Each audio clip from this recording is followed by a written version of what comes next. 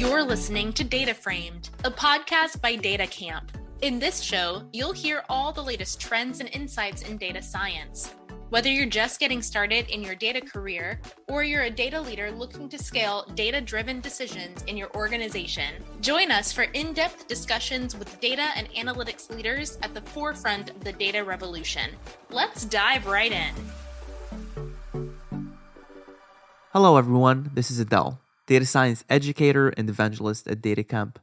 A lot of the times it's easy for us to think about data science or even data literacy as mechanistic, a process by which data comes in and products come out, and it's an entirely physical process. But as we've explored throughout the show, succeeding in data, whether you're a data leader looking to build a data culture, a data scientist ascending the ranks, or even a policymaker looking to have an impact with data, the human side is crucial. At the heart of this human side is empathy. Empathy for your stakeholders if you're a data scientist developing a dashboard for them, empathy for your workforce if you're a data or learning leader, or empathy for the planet and your citizens if you are a policymaker.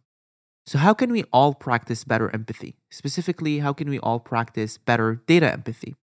Here to answer this question is Phil Harvey, industrial metaverse architect at Microsoft. Phil is a big beardy AI geek who loves working with data and solving interesting problems. He is especially interested in soft skills for technical people in data, empathy, ethics, and the impact of data on what people know and how they know it. Starting his career with a Bachelor of Arts in AI, he has worked in a wide range of industries from surveying to architecture to advertising, to being the CTO and technical founder of a data startup. He also co-wrote the book, Data, A Guide to Humans, on exactly the topic we'll be discussing today. Throughout the show, we talk about how he defines data empathy, the importance of data empathy in the context of organizations, how data professionals and technically oriented individuals can practice and build empathy skills, how data can help solve some of the biggest challenges of our time, such as climate change, and more. If you enjoyed this episode, make sure to let us know by sharing it on your feed, subscribing to and liking the show, and however you find useful. Now, on to today's episode. Phil, it's great to have you on the show. Well, thanks for having me. So I'm excited to chat with you about your book, the concept of data empathy, how it could help break down data silos within any organization, and how data can help us solve some of the biggest challenges of our time. But before, can you give us a bit of a background about yourself and what got you to where you are today? I'm quite strange in that I can say that I've got 22 years in artificial intelligence because I started with a degree, a Bachelor of Arts in Artificial Intelligence in the year 2000. It's a strange degree and a strange amount of heritage. But at that point, AI was more of an academic concern. So I've worked in a wide range of industries, from building and architecture, 3D rendering, to advertising. I was the CTO and technical founder of a data technology startup. And now I work at Microsoft, and my current role is an industrial metaverse architect, focus on our bonsai technology. So, a wide range of things. And yeah, the book was part of that journey because I needed to learn my way through a lot of things that I met along the way when it came to actually making data useful. That's really great, and definitely excited to, parse the book and deep dive into your work. I had a pretty hard time preparing for this interview because there's definitely a lot of different angles and ways by which we can approach our conversation and discuss the book. And this is usually a signal that the book is really dense with information, has a lot of richness to it. The book does a really great job at straddling between, the big picture philosophical implications of developing data empathy and the practical situations where empathy or lack thereof can really impact organizations' ability to leverage data effectively. So maybe as a primer to contextualize our chat, walk us through the motivations behind the book and what led you and your co-author, Noelia Martinez, to write it. You're right. It's dense and wide-ranging, but what we hoped to do was to find a balance between the context and some practical examples in that way. Noelia and I are both from a technical background, but speaking for myself, I was in IT. I've done most jobs in IT. I've cabled under floors, I've built machines, I've done IT support, and I was a programmer for 15 years. And people would hit me with the word empathy, sort of hit you on the head and say, you should have more empathy, whether it's in IT support or in data or programming or those things. But nobody ever explained what it meant. I was sort of meant to know what the word meant, because normal people know that, right? And if I don't know, then I'm not normal. So I decided to go and find out, go and learn my way through it and learn what it meant. And because I'm a fan of philosophy, I went that route and went as far up the tree as I possibly could. And I found out that, yeah, data is deeply connected to a whole bunch of success with technology, success with data. You mentioned breaking down silos in that way. And I also found that empathy is not just one thing. It's an area with lots of different facets and lots of different things. And so we talk about cognitive empathy as a learnable skill, because as programmers, as technical folks, everybody's on the spectrum, right? A spectrum of different neurological capabilities and, if you like machines more than people and those kind of things. And you start off thinking, maybe I'm blocked here. Maybe empathy is a thing that I can't do. And so cognitive empathy was a sort of way out, a skill that you could learn. And that was the motivation to start. And then I've realized that so many aspects of what we do with data and in technology are connected to how we understand other people. And that's where cognitive empathy comes in. That's really great. I really want to deep dive into all of the different motivations behind the book, but maybe also still setting the stage here. You mentioned here the different definitions of empathy. You mentioned cognitive empathy. An important aspect of making sure that we have a productive conversation is developing a common understanding of what exactly is meant by data empathy. And you do a great job of laying down the different definitions within the book. So I'd love it if you can break down that term and how it relates to the varying definitions of empathy as a whole. So if you think empathy is at the top of the tree, what I'll do is I'll sort of work my way up from a data empathy perspective. So data empathy is a form of empathy applied to data work. And that in itself is a form of technical empathy, if you sort of go up from data work to technical work, which is under the part of the tree known as cognitive empathy. Now, the difference here is we make the split between cognitive empathy and biological empathy. Biological empathy is related to things such as mirror neurons in your brain, and there are studies from animals to plants to all of these things, that this thing called empathy, which is kind of built into the biological being. Cognitive empathy is a set of skills you can learn and practice and develop over time, just like any other skill. And interestingly, in the journey of the book, this is comparable to some of the things that are taught to people on the autistic spectrum, for example. So they've had some great discussions with people on that end of the spectrum about how these skills are learnable, can be taught, can be practiced, and looking at how we can grow and develop in that way. So as you see there, I've sort of split out across, humans and animals and plants and these things. You also get things around organizational empathy. So I think the Harvard Business Review has a book on empathy and organizational empathy in that way. And you start to move towards user experience and understand your customer and those kind of things as well.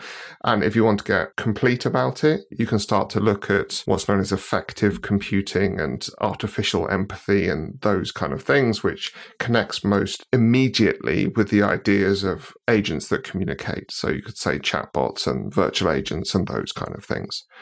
So that's the sort of big picture that we go through. But the book really focuses down into data work, because data is this incredibly valuable asset that we now have available. And empathy can make you more successful in your data work. And in a lot of ways as well, you mentioned here kind of artificial empathy. Data also powers a lot of tools that interact with different stakeholders. So also embedding that quality within the development process is highly important to create successful experiences, but also safe and rich experiences using data products. That's right. So data can give us new things to know and new ways of knowing it. And to do that safely with understanding and all of those things, this is what we mean when we talk about empathy will make you more successful. You need to understand your stakeholders. You need to understand the point and the value of the work that you're doing. If you're really going to connect the dots with the data work to really bring that value out, that understanding is a key part of it. So I'd love to contextualize this conversation, as you mentioned, in the organizational empathy side, specifically to data work. And you mentioned here that cognitive empathy is a learnable skill. I'd love if you could provide an example of data empathy in action within an organization, specifically on how this skill can be learned. So the learning part is one of the most fascinating parts of the journey, and I'll dwell on that for a little bit.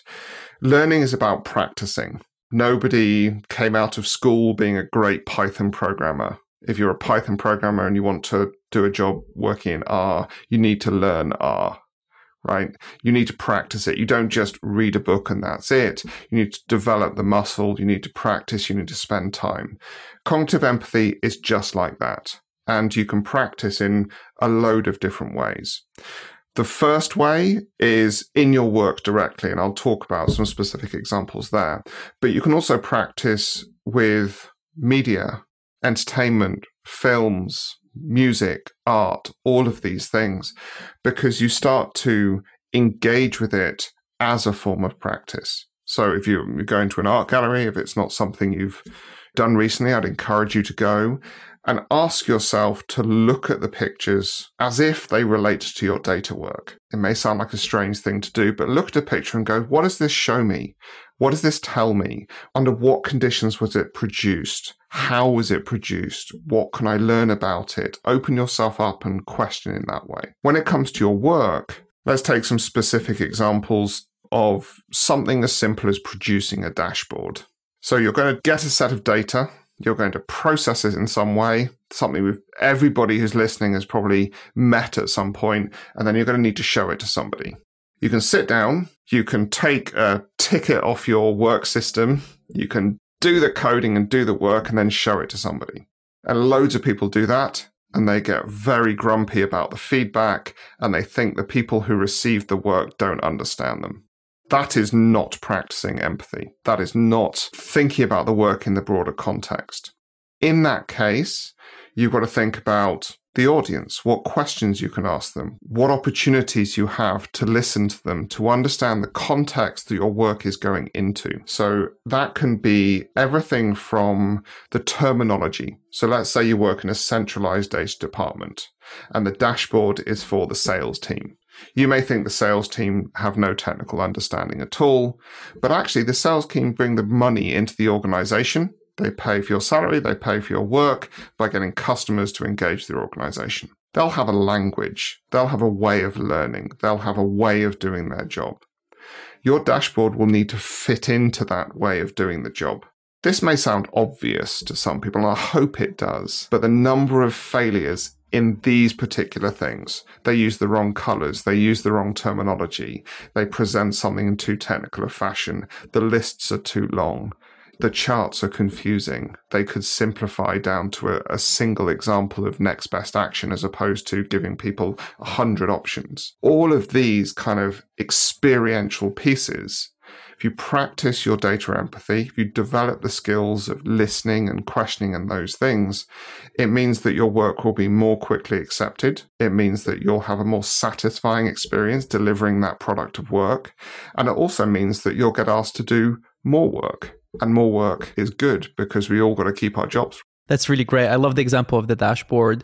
And in a lot of ways, it seems like a lot of these problems, and correct me if I'm wrong, can be alleviated with a checklist or a systematized approach in incorporating empathy within the creation of data products. I feel like a lot of data folks, tend to be systems-oriented people naturally, right? And there's a way, as you mentioned here, kind of to bridge the gap in learning empathy by incorporating the systems-oriented approach in developing data products. Would you agree that that's the case? And have you seen that in action? I'm slightly wary of checklists. While I totally agree with what you're saying in principle, I think I don't want the listeners, for example, to go away and say, we'll create a checklist and that is empathy and we're done. The process of listening needs to be built in. So if you've got a list of work that you're doing, if you haven't included some aspect of listening, then you're not going to do as well. That's the kind of core skill to it. The systems thinking approach, what we provide in the book is a model of how cognitive empathy breaks down, a model of what you're listening for, the paradigm of your users. Now, that can generate a really useful list, a really useful set to make sure you've covered everything. And it could be how they learn, their epistemology, it could be how they do things, their methodology, the way they describe their world in their ontology, all the way through to the ethical concerns and the aesthetics of how the dashboard can look. And so breaking down the system of listening, breaking down the system of the stakeholders is really key. And yes, just as you say, this can be easily written out as a worksheet or, a list of things you do, but the list is not the point. The list is only the way that you make sure you've covered everything. The most important aspect is the conversation, is the listening aspect, and between the different stakeholders involved in the creation of the data product. Would you agree with that? Yeah, listening is something everybody will always hear me coming back to because it's the core number one skill. It's the best way of practicing. It's the best way of getting information. In the book, we break down a whole bunch of other methods within that. One of my favorite ones, and I use this all the time, is being brave enough to be wrong. People tell you so much more if you say the wrong thing because they want to correct you than if you go in trying to be right. So while it is all about encouraging them to speak and so you can listen, actually practicing the skill of being wrong to generate information is incredibly valuable. So we go into that in the book as well. But it's that it all comes down to you've got to be open to listen. And the cognitive empathy model gives you things to listen for. So it makes it easier to practice. That's really great. So kind of on the theme of here listening, kind of creating that two-way conversation, an incredibly important part of developing data empathy is recognizing who is in fact uses data and how, right? As you mentioned in the book, you outline kind of two common personas who interact with data producers and data consumers. Walk us through how you define these profiles. What are the typical roles that occupy these personas? And how do you imagine a productive conversation where empathy is displayed between these two types of personas? So I'll switch my examples to a much more technical set of personas in this case. When you're producing products in the data space, that could be the dashboard, it could be an API, it could be a data file, so a data engineer providing a data file to a data scientist in some kind of cloud storage. It could be a database administrator, or it could be somebody from the market research side gathering data, producing questionnaires and those kind of things. At each point in that journey, there's going to be a producer and there's going to be a consumer. The producer is providing a product or service to the consumer, and the consumer is receiving that product or service. Hopefully that's crystal clear. I can't think of how to break it down further there. You've got to identify which one of those two you are, because it's easy to accidentally fall into consumer type thinking when you're the producer. And it's really easy to think as a producer, especially if you're technical, when you're actually in the consumer role.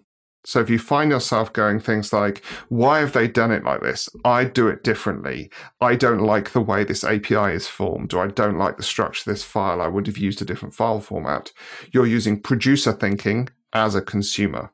Actually, it can be much more helpful to go, I'm the consumer. The producer is providing this product to me. And if I think about why they're doing it from their perspective as the producer, you'll find much more productive ways into getting the changes that you want to happen.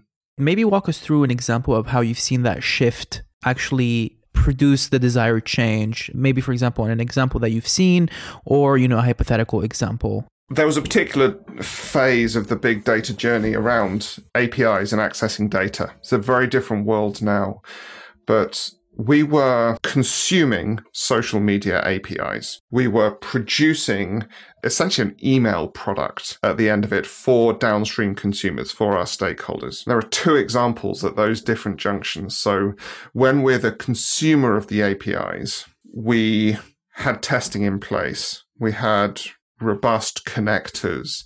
We were being good consumers of that API. And then the producer gave us completely arbitrary numbers. All the testing passed, everything looked fine on our side, but the numbers were actually wrong. I can't name the company, but at one of the social media providers at that point. And so what we produced downstream was wrong, and obviously wrong. And the customer saw it and we're like, all the lights were green, all the testing works, all the pipelines worked, all that kind of stuff. But what it led to was us digging into the terms and conditions and the documentation to find out why they could produce the wrong numbers and not consider it a problem. Why did we get these numbers, which were so obviously wrong, out of that API? The reason was because in the documentation, they provided no guarantees that they promised corrections. So if we raised a support request, they would look into it and they would correct it. So they promised corrections. They didn't promise correct numbers, guarantees. And so that is a specific example. You go, it's easy to be cross about that and to stamp your feet on these things. But we had to find a way in. In that case, it was finding the right documentation. It was an entirely non-technical solution. It was a bit of reading, a bit of tracing to understand how we could protect ourselves. Because we then had to implement things to protect ourselves from the way they were producing. Similarly, on the other side, on the email dashboard side, the customer, the consumer of our data product, told us clearly, they wrote down, they made it very clear in a number of meetings that all of the data for producing the dashboard was in these files. Again, I'm being slightly general just to protect the innocent. They came in via emails, we processed them and these things. But every time we sent a sample for checking with the end users, they tell us it was wrong. So we dug and we dug. We checked the files, we double-checked all the technical work. But it turns out that they were gatekeeping where the information came from. There was a key figure which was dealt with in a phone call between somebody senior and somebody on the downstream side of us, which meant the numbers were not in the data, not in the files, not in these things. And again, all the technical work was right. We wasted a lot of time checking, but what we didn't do was truly understand the context. And when we found it out, we could trace back all the things that we missed. All the gatekeeping, the people who didn't like the fact that this work was being done, the people who were sort of protecting their own role and job and those kind of things. And all the signs were there. We didn't listen properly. We went straight for the technical work. And every time we told it's wrong, we checked the technical work. We didn't check the people. I think this is an amazing example of, the importance of developing not just empathy between the producers and the consumers as you lay it out in the technical aspect, but also trying to understand the human context and the business context and the setting around the development of a project. And I think this segues pretty well to my next question and kind of the other theme that I want to cover, which is how data empathy really can power also a data culture. One of the main themes that we talk about here on the podcast is the importance of developing a data culture. And really a key hallmark of that is honest context setting, being able to understand the impact of data and how it can be used effectively by everyone within the organization. So maybe walk us through, how does data empathy intersect with data culture and kind of the imperative for organizations to develop and drive data skills and data literacy within the organization? I like this question because the answer is simple. In data, there's a lot of complexity to deal with. Data empathy is a core skill in a data culture because it is a skill around understanding different people, understanding different roles, and all of those things. So I would say that that is one of the fundamental reasons that we worked on the book, was that you're not going to get cultural change unless people have the skills for listening. That's really wonderful. And maybe walk us through, how does data literacy here in the skill set play into the data empathy component as well? Data literacy is a wonderful weapon as a term within data cultures. And one of the areas that we explore in the book is known as a socio-technical blindness. Of course, our data work is not successful because marketing just have poor data literacy. Of course, the IT department don't understand us. They keep telling us to improve our data literacy, but they just don't listen to us. In that, you have the words being used as a weapon by group-to-group communication. Marketing is not a thing. It is a collection of people under a title. Yes, data literacy is important. Making decisions based on data, you need to understand how to read and understand data. But if you find in the language you're using the term as a weapon, much like I was hit with the term empathy earlier in my career, the same thing happens. So when you find yourself saying that, what you have to do is to understand the people and understand before you start demanding data literacy, what that would mean. There's work to be done. There's a bridge to be built there.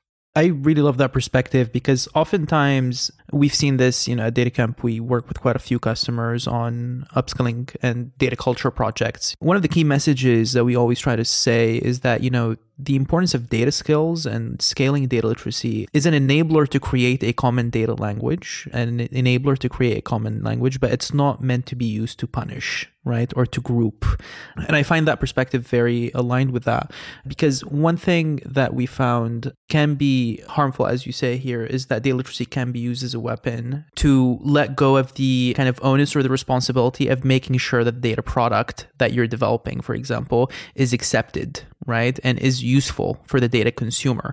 What do you think are ways data teams or data leaders, for example, can avoid this trap and are able to ensure that their data products and whatever they produce for the rest of the organization is useful and can continuously accepted, regardless of the data skill set of the organization?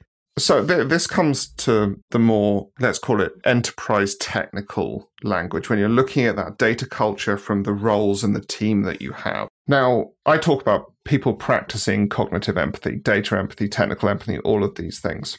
It is right and correct that in some people's roles, it's not appropriate. They may be your best Python developer, and actually them spending time with people is less valuable.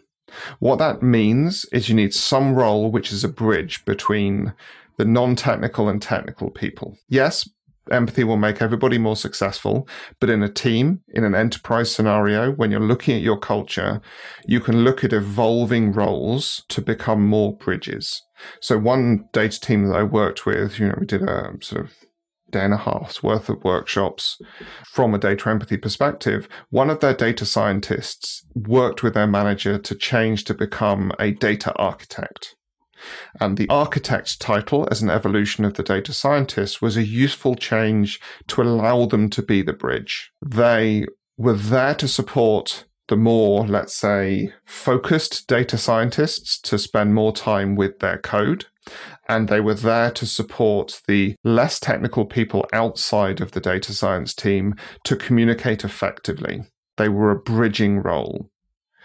And that's the kind of concrete change that you can make. And people find huge productivity gains in their data work there because there is somebody who's tasked with that, the socio-technical role, as it were. I love that, the data architect or translator role as an important lever within the organization that can facilitate data empathy. An additional thing while reading the book that popped out to me is that, outside of these role changes organizations can make is the importance of context setting. So the ability to discover metrics, data definitions, documentation. You mentioned here the documentation example, to be able to understand the different components that go into a data product, to be able to find data, to work with data.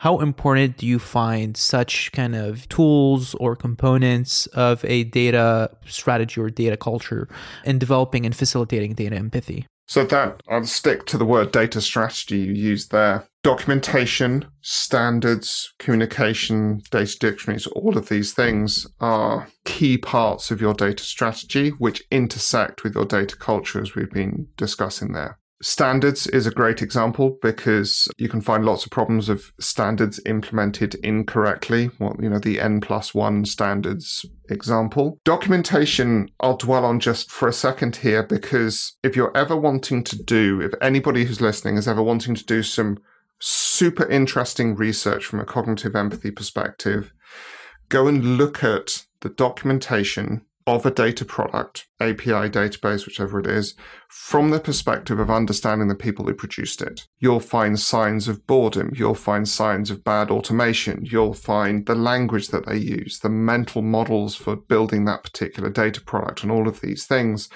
But you're doing a sort of meta reading of that documentation. You're not just going, oh, I can't find the thing that I want. You're building an understanding of the product from a different perspective because that text has put something of the data producer out there.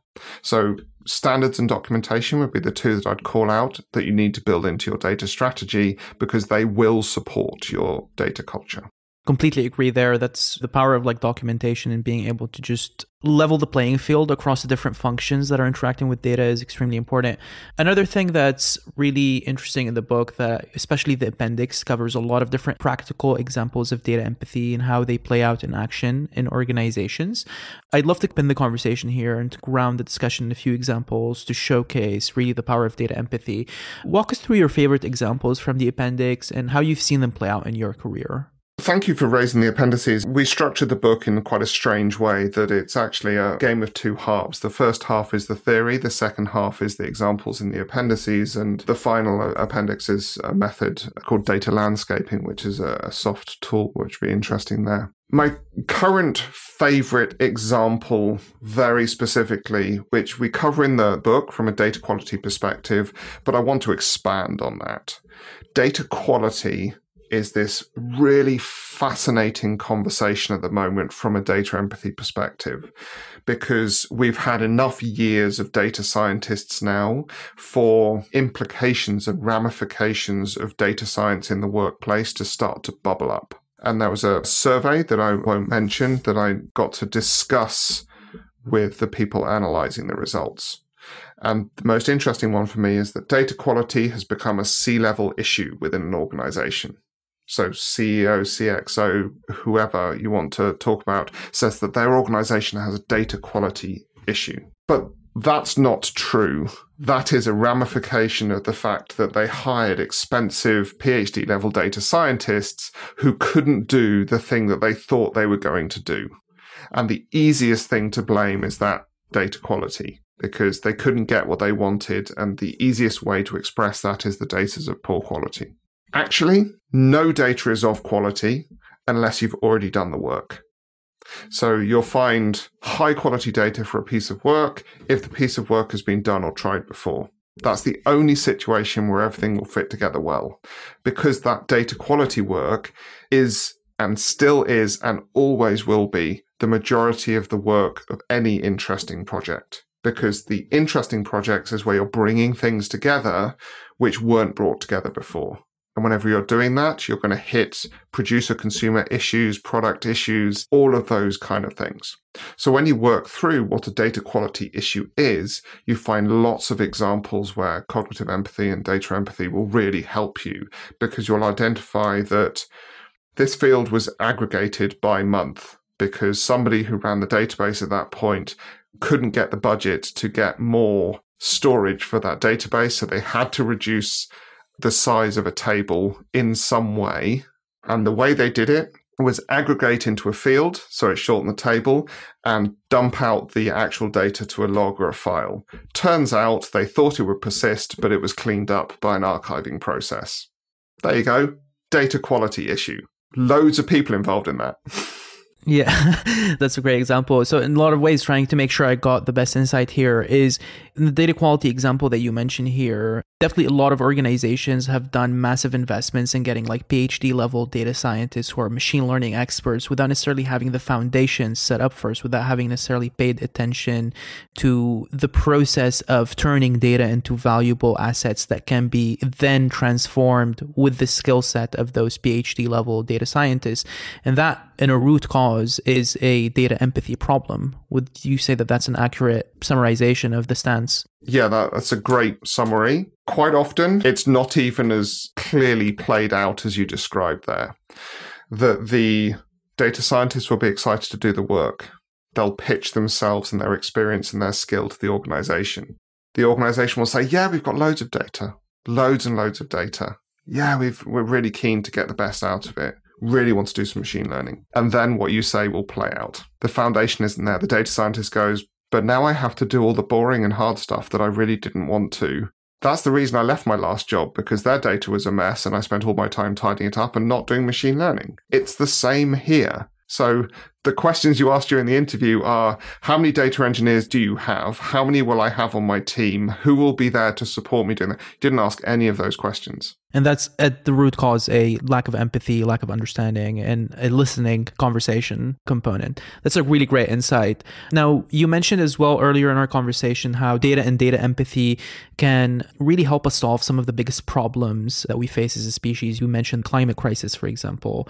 Walk us through maybe your thoughts here and how you think data empathy solves or alleviates these types of challenges. Thank you for bringing us onto this, because the climate emergency is A1 top priority and should be for everybody. And this is one of the reasons I partnered with Dr. Noelia in writing the book, as she has such a fantastic perspective on these challenges. Now, data as this asset that we have is an informational resource. It's in the space of what we know. So I've said data, information, and knowledge in the same sentence. There's a lot of pieces to that puzzle to philosophically unpack. But you're looking for what data can tell us. And when you're looking at Earth system science, when you're looking at the impact that you have on any space, you can look at that from an individual perspective. You can look at that from an organizational perspective. You can look at that from a societal perspective. You can start to look at the systems and impact and processes of the planet, of biodiversity, of all of these things. You can go back in history into the 70s and you can find the World 3 model, which was a system dynamics model, was based on distributions developed from the data and understanding of the climate impact of hydrocarbons and society at that point. It has been proved accurate to this day, a piece of modeling from the 70s. People who understand how to process data understand how to look to the root causes of the challenges that we face. You can understand biodiversity from incredible different angles, from satellite images, from testing water at mass scale.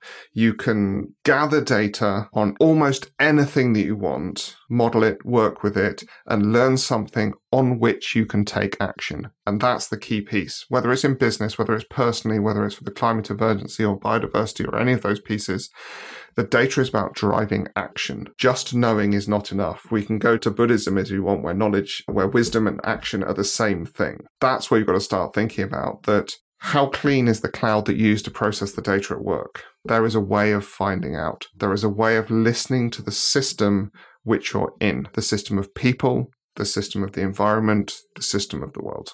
That's really great. And I want to go into maybe a bit of a tangent here and kind of discuss the different dynamics of how to create a message that drives empathy. You mentioned here the climate crisis. A large portion of why there's inaction on the climate crisis is, a bit of a messaging problem around the climate crisis. Do you think that there is a case to say that to drive empathy within people, there's the Paul Bloom book on Against Empathy, where he describes the distinction between driving empathy with statistics and with data versus driving empathy with stories, right? And that stories in themselves are much more personal. They drive action much more. Do you find that distinction holds when having a conversation around something like the climate crisis and how that plays out?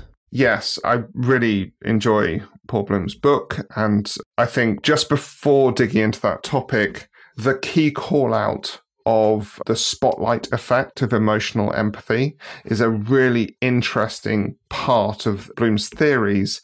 And it also relates to what you're saying, that the stories can have that problem as well.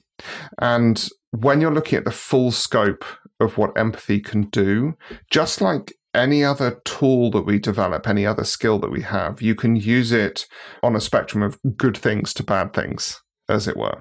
So stories are great at driving emotion. If you've ever had a film make you cry or those things, or if you've ever switched channels because the charity advert was just too hard to take in that say, then that's the story tugging on your emotional empathy. Cognitive empathy, and some people talk about rational compassion on this aspect, which, statistics, data, and information on that end, doesn't feel the same. It doesn't tug on your emotions. It doesn't create that spotlight effect. So I'd say that while it's easy to say it's a blend of each of them, if you understand that spectrum and you understand what you're trying to do, yes, a story will help you at one point. Statistics will help you at another point. And the fact that you raise those different points is incredibly important, because I'm talking about cognitive empathy as a learnable skill. It won't make you a super person, right? You're not going to suddenly, your head's not going to light up like a light bulb and you'll be able to fly. But it gives you a tool to use, just like Python, just like storytelling and all of those things. So I totally agree that storytelling is a massively important skill, but it's not the only skill. Completely agree there. So as we wrap up, I know that we're reaching end of time. I'd be remiss not to also talk about where data empathy fits into the conversation with the rise of really robust generative models such as ChatGPT, DALL-E 2, and more. Something you talk about in the book is that artificial intelligence has the potential to free us from drudgery and elevate our quality of life and work. And additionally, you mentioned that the road to these technology, the road to that time and place where we are freed from drudgery, will be turbulent as we grapple with these technologies. How do you see the next few years playing out with generative AI? How do you anticipate data empathy or our applications of it changing and evolving with the advent of these technologies? Huge topic. So there are loads of aspects to the way that these models can be used. Let's talk about language for a second as one of the focus pieces in that. You just mentioned storytelling and the emotional manipulation possible within language and storytelling and those things. However, language as a data set is fascinating because language doesn't carry meaning. Language causes meaning in a mind. And so if you use it expecting it to carry meaning and that to lead to emergent magic properties of AI systems, then you're going to fall foul of a whole bunch of different problems. Now, in the development of these models, we talked about the PhD level data scientist who's great at machine learning and all these things. You can track that back to the way that PhDs are trained in academic scenarios. And you can find in the AI conversation a whole set of aspects where empathy will really help. Understanding the impact of these tools. If you take DALL-E, for example, there is a conversation burning at the moment around this was trained off images on the internet. If you're looking at style transfer, a lot of the images that were used to generate the ability to do style transfer in that way belong to artists who shared them under a particular consideration in that way. There are people behind all of this, right?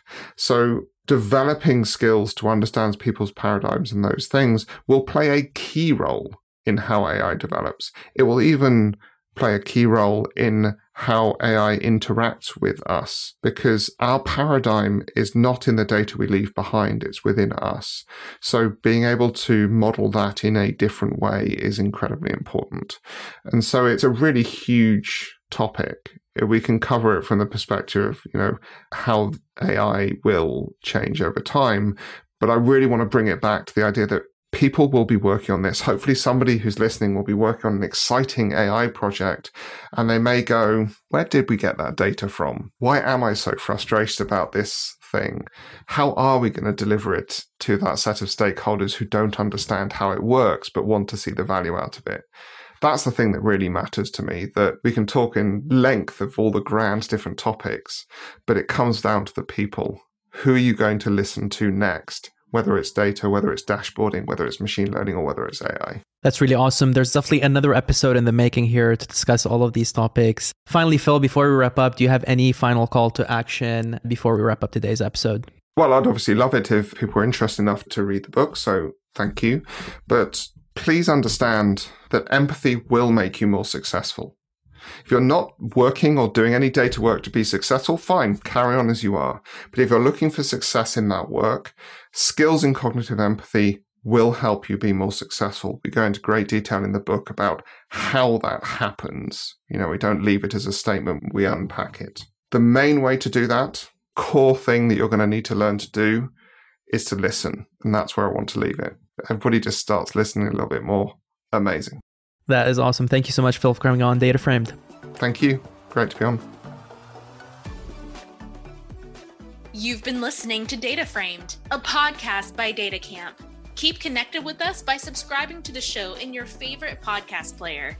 Please give us a rating, leave a comment, and share episodes you love. That helps us keep delivering insights into all things data. Thanks for listening. Until next time.